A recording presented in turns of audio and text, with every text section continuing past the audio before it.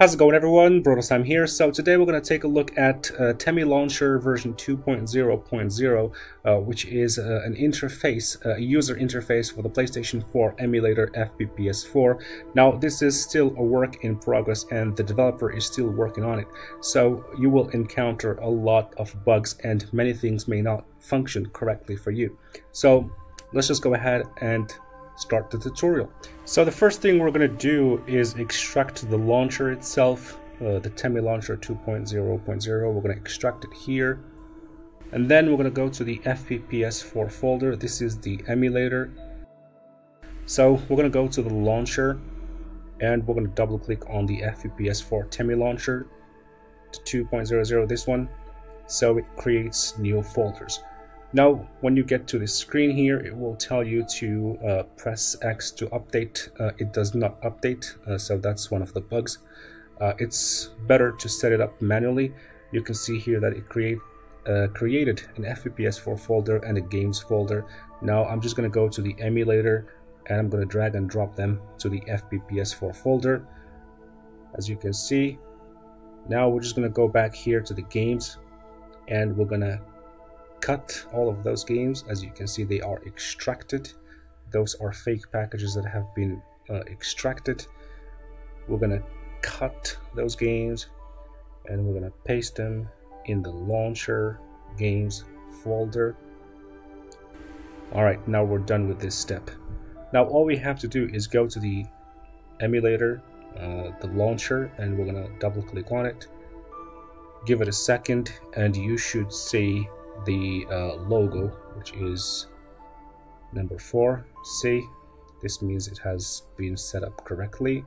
Okay, now when you get to this screen, you can press the WASD to scroll up and down between games, or you can press number 2, which is the PS button. You can go to the settings, about, exit, and if you go one more step to the left, you will not be able to go back even if you use circle, which becomes number 6, so you cannot go back. So this is one of the bugs. To get out of this screen, you simply press tab and you're back to the settings. So let's go to the settings and see what's there. But before we go to the settings, let's just go to the games down here. Okay, now if you press number 4, which is the square button, you can enable the hacks. Now there's I'm not sure when this was added, but there's a new hack, I think, new hacks. So anyway, you can just enable the hacks for games to make them work. Some games do not work without hacks. For me, for example, Tiny Troopers here, you will need to add those 5 hacks to get better frame rates.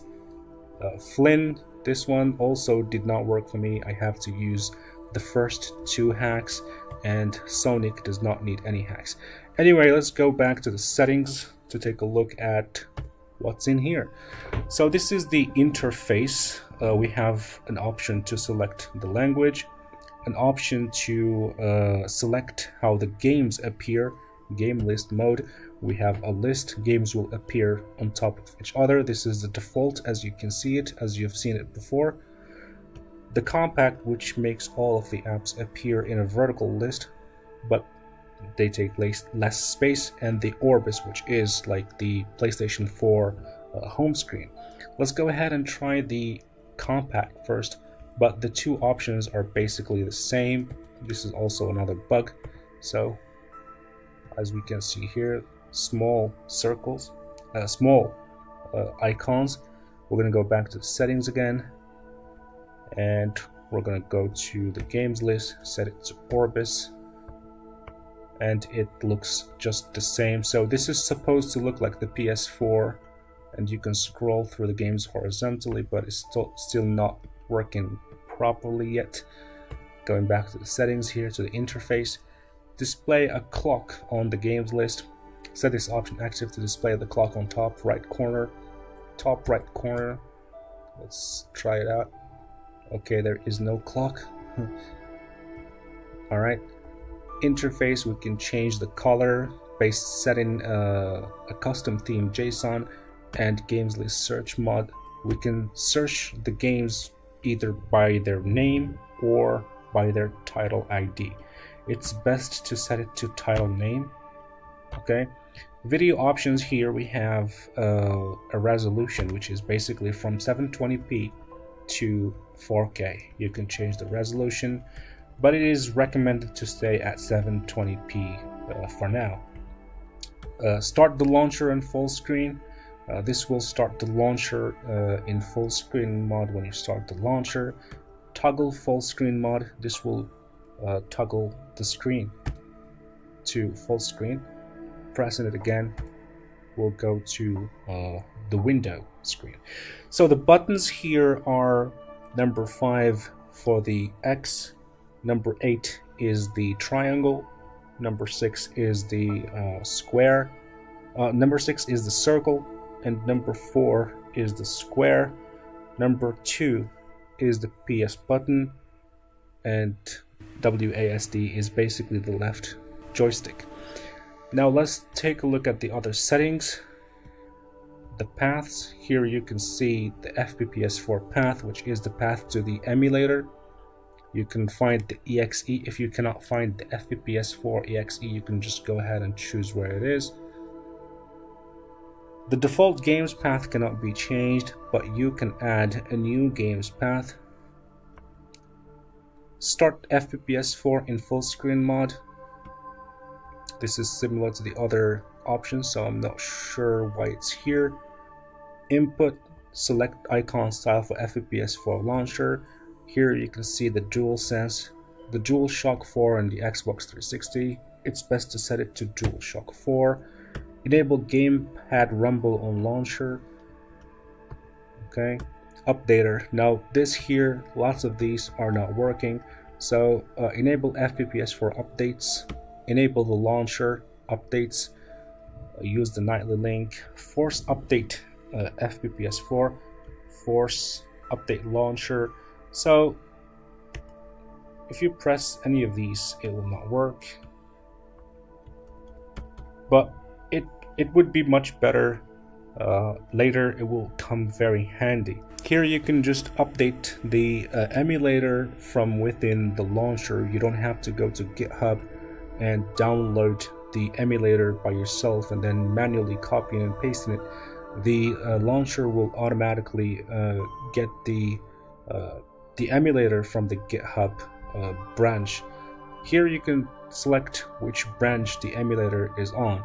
Usually it's more than one branch. Maybe there's main now for FpPS4, and there's trunk. Right now trunk is the one that's being updated. Browse GitHub Actions. In the GitHub Actions, you can find the newest builds of the emulator. Display current FpPS4 version info. Also not working. Accessibility, adjust the interface size. Miscellaneous. Here you can reset the launcher settings. Reset the game settings if you have set multiple hacks and your game is messed up for one reason or another.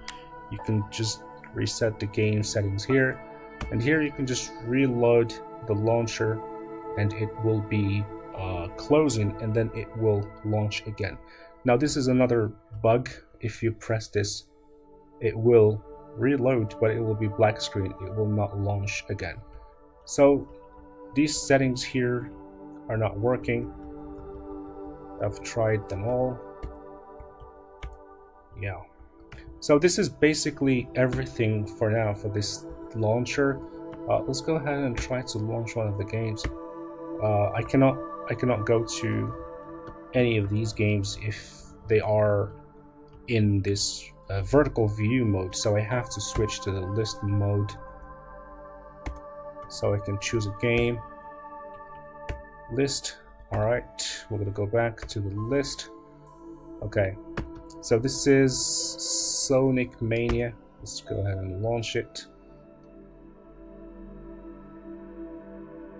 Sega! Okay.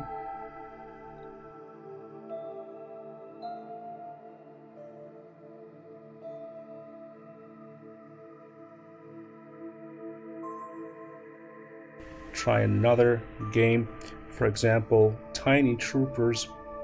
I'm going to show you how it works without the hacks. Now you can just watch the frame rates on the top. This is just for testing. As you can see, frame rates are 2 and it's not launching. Now I'm just going to press square, which is number 4. I'm going to enable all of those hacks.